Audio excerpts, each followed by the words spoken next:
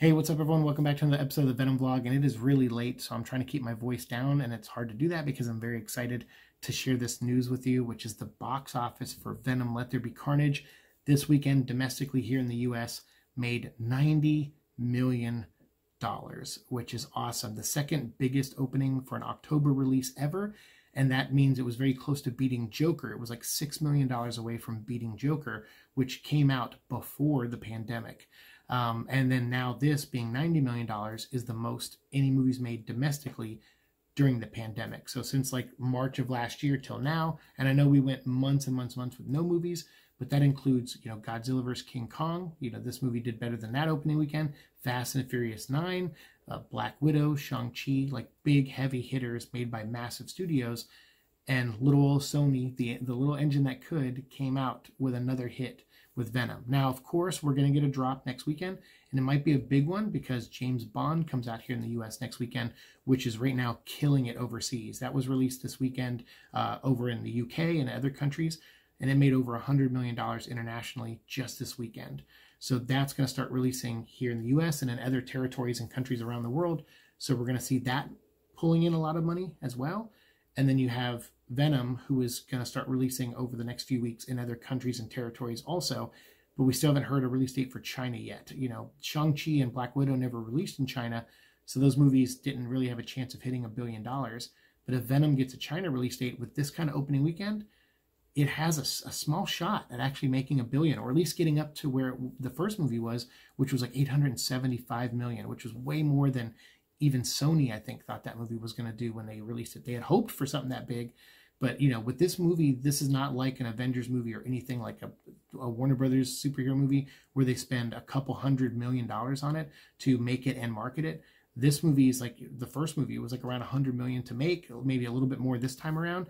And then they didn't have to market it as much because they could wait until like a month and a half before the movie came out, and then they ramped up their marketing. So they didn't have to do too much. They did a lot of like Zoom interviews and things like that. So they didn't have to fly people out or go to places and as much as they would have before the pandemic. So they got to save at least a few bucks there. So this is just good news all around for this movie, is that it started off so strong here in the US.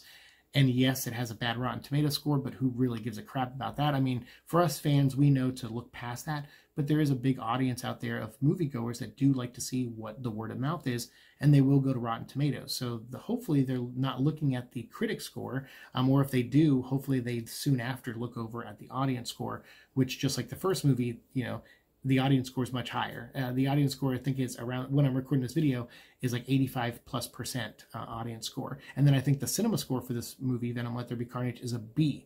So that's also good, So to me, I hope word of mouth keeps spreading. I hope it gets out there. Them having the marketing campaign, like, that's the thing, is they really targeted this movie really well. Like when Shang-Chi did great at the box office, they said, okay, we aren't going to hesitate. We're moving our movie up. We're going to get away from James Bond. We're going to get ahead of it. We're going to get away from Halloween Kills.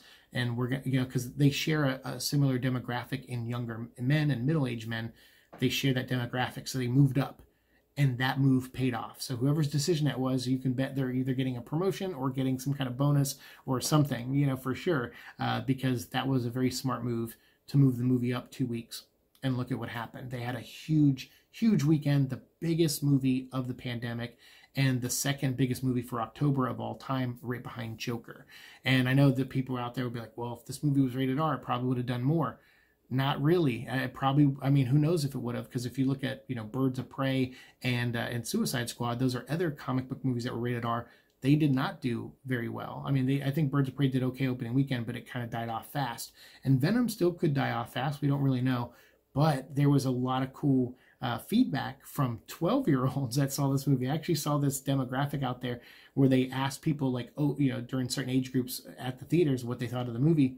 And a lot of kids that went to the movie with their parents that were under 13, that were like 11 or 12, they said it was the coolest movie they'd ever seen. And, that's just, again, Venom's cool, man. Like I told you when I worked at the comic store, little kids would come in and see pictures of him and just stare at him. And then their mom like, oh my God, that could, turn your head if you're afraid. And he's like, no, I'm not afraid. He looks cool.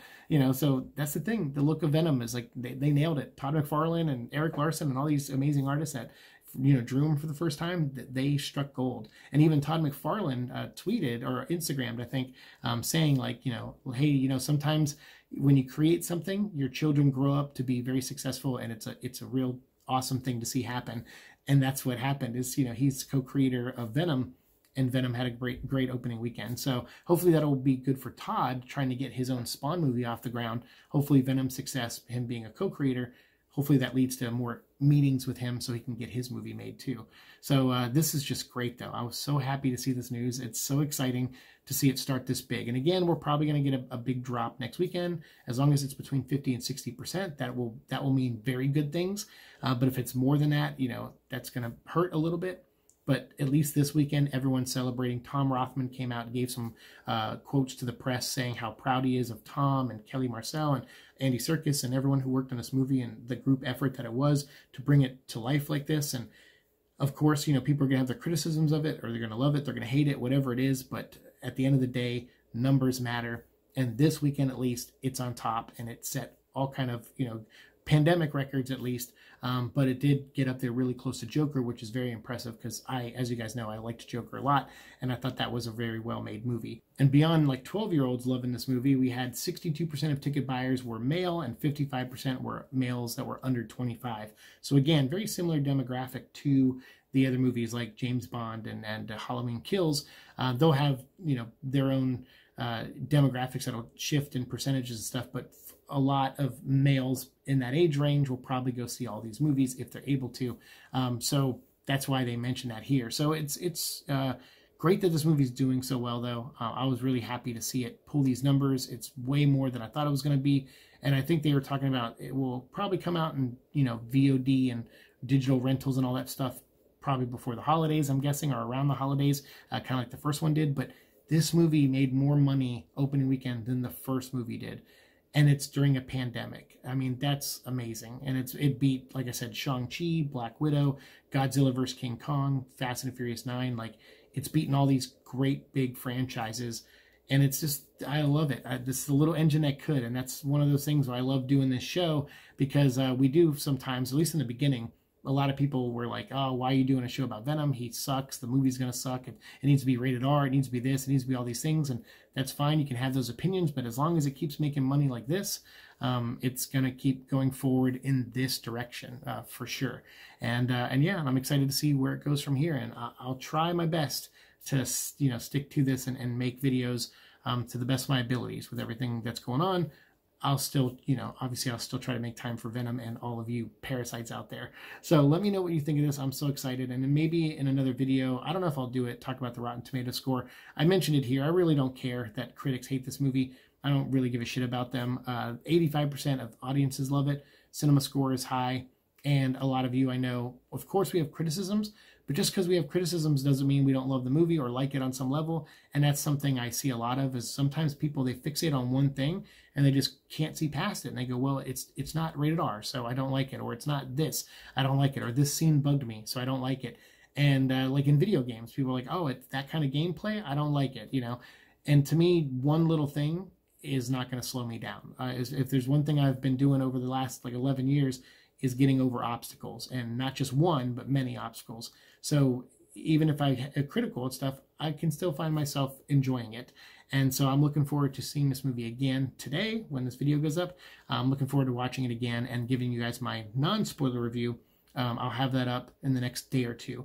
And then I'll probably try to also record my spoiler review tonight, but I'll save that for October 15th weekend, maybe even release it on the 15th or 16th. And that way that's to coincide with the UK release of this movie, which I hope it does big there. I hope it keeps releasing. I hope it gets China release and makes more money. And I hope this thing, if it doesn't pass what, I hope it definitely passes what the first movie made. So if it can get to 900 million, that'd be amazing. But if it could actually hit the $1 billion mark, if it could be the first pandemic movie to hit $1 billion, that would be awesome. But it needs China and other big, territories and countries to release it. So hopefully that happens for the movie's sake. But at least for now, it's a big hit, and I'm so excited it's #1. It deserves it. It's #2 for October, but that's okay because Joker's #1, and it earned that too. I like that movie. But it's so exciting to see Carnage and Joker, with Venom like up at the top there for biggest October releases of all time. It's just very fitting considering those two met in a comic book before, Carnage and Joker, I mean. So so let me know what you think of this news. I'm obviously elated by it and very excited and happy. So but I want to hear your thoughts. So let me know, and again, stay away from spoilers down in the comments. We're still not at that point yet where we're talking about them. We're going to still wait another week and a half or so before we get into spoilers. But yeah, I'll try to have some videos coming up soon for those of you who are itching to talk about spoilers. I'll try to have at least one that has like minor spoilers in it, but we'll get to that point maybe in a couple days. So for now, let me know your thoughts, and we'll continue the conversation down below. Thanks so much for watching the show. As always, like, share, subscribe, all that fun stuff, and I'll see you all in the future. Peace.